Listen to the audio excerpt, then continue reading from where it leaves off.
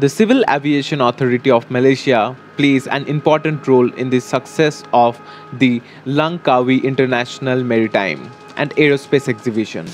The air show is a major event that attracts visitors from all over the world, and CAAM is responsible for ensuring that the event is safe and secure. CAAM works closely with the Royal Malaysian Air Force to manage the airspace during LIMA. CAAM also works with the RMAF to ensure that the airspace is safe for all aircraft, including commercial aircraft, military aircraft, and general aviation aircraft.